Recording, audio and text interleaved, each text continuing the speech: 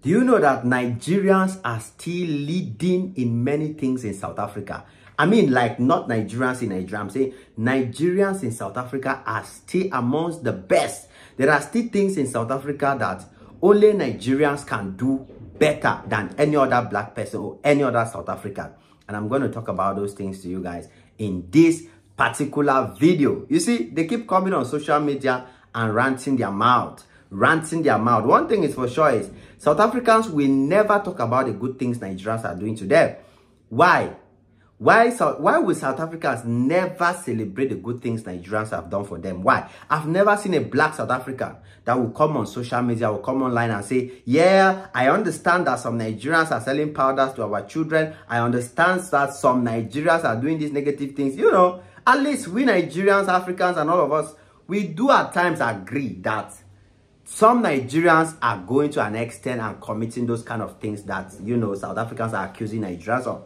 We agree at times. We at least say, okay, we have some of our brothers, some of our people who have the courage, even though we defend them and say they are not the problem, because we know where the problem is. Because you cannot carry Maggi and go and sell it in the market of people who don't consume Maggi.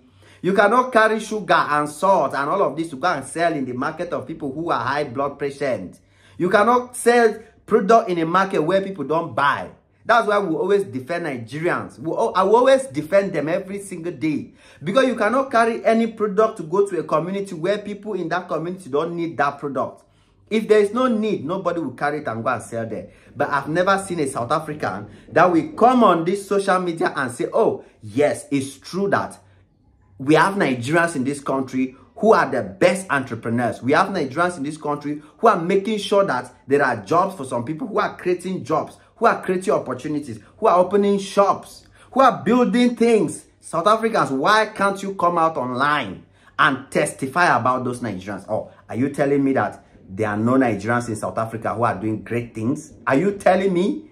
Are there no Nigerians in South Africa who you can be proud to say that, oh my God, these Nigerians are the best in this thing. These Nigerians are the best in this sector. We South Africans, we cannot compare with them at this level. We know for sure. Oh, thank God that Nigerians are here. If not, we South Africans will not be able to have access to this, this and that. Can you not come out and celebrate them like that? Must it be the negative? Now, when the issue of bots came out, that Nigerians are ordering bots, the bots wahala, you South Africans, you now began to, you know, some of you now get shame. The shame now made you to start saying, oh, all the bot drivers in South Africa are Nigerians and Zimbabweans. So, all the bot drivers in South Africa are Nigerians and Zimbabwe. So, are you telling me that all those your jobless South African brothers, they don't want to go and drive bots? So, bot refused to employ them. They are looking for, do you know the joblessness rate in South Africa? Unemployment in South Africa is almost the same with unemployment in Nigeria, despite that huge population that Nigeria has. Despite the millions and millions. For South Africa to have the same employment rate to Nigeria is a massive failure in South Africa. You understand? Because you have millions of South Africans, blacks, who are jobless. Yet, both based in South Africa is busy employing Nigerians and Zimbabweans. Why can't that bot company employ your fellow South Africans? Why? Answer the question. You cannot answer. You will look for another excuse. But you can never go away from me. Because if you run this way, South Africa, I will catch you. South Africa, if you run up, I will catch you. You run down, I will catch you. There's nowhere you can run. I promise you people this, that as long as I'm involved in this matter, South Africa, you will see. Hello? You go up your eyes, see. Yes, there's no running place. There's no hiding place. There are so many things in South Africa that Nigerians do far better than anyone else, that even their white masters will prefer to employ those Nigerians to do those things. But South Africans can never say it. They can never testify it because of envy, jealousy. They keep looking at Nigerians and their mind. Once they see Nigeria, they are looking at Nigeria like that. They are looking at Nigeria, something they boil for their belly. Something is disturbing. They are having stomach problem. They are just looking for the next excuse. That's why they will rather generalize. Even if you have just 5 Nigerians where they South Africa, where they sell powder. If it's just 5, South Africans will rather generalize those 5 than celebrate the 100 Nigerians that are opening shops, opening businesses, that are building schools, that are teachers, that are engineers, that are computer developers, web developers.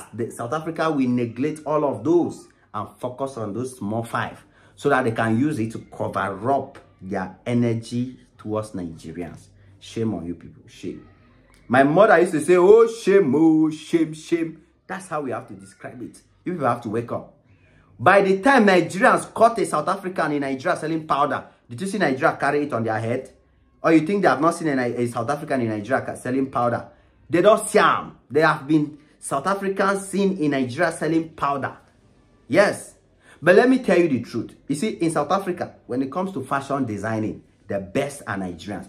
Your top celebrities in South Africa, your top musicians, they don't wear clothes that South Africans make. They will look for Nigeria fashion designer to make their clothes for them.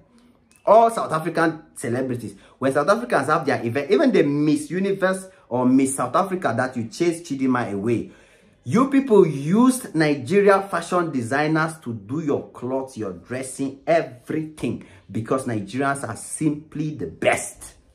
They are simply great. They are simply good at what they do. But we don't hear that.